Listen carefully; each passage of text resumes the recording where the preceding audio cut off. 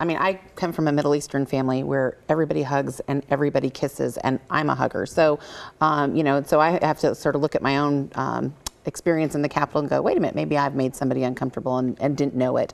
And so I think that I think we do serve with a lot of older men in the Capitol. When I was elected, I was the youngest woman that year in the building, and there were men who were old enough to be my grandfather in serving with us.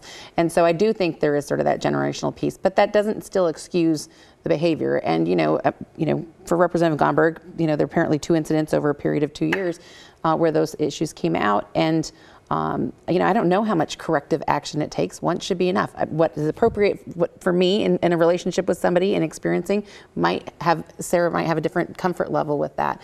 But I think we have to start at a base threshold that says, just keep your hands off folks in the building, right? I mean, and wait until somebody is willing to initiate that kind of relationship. If somebody comes up and hugs me, it doesn't put me at ease because I just grew up that way, but it might put somebody else at ease, and you can't discount Sarah's experience.